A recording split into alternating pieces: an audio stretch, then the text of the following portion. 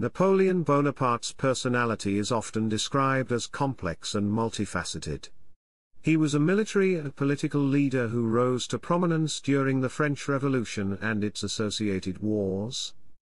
He was a strategic and tactical genius, displaying a keen intellect in military matters.